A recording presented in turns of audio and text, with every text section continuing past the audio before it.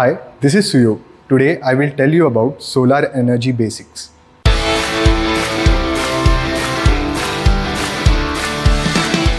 Today we are diving into one of the most popular renewable energy sources, solar power.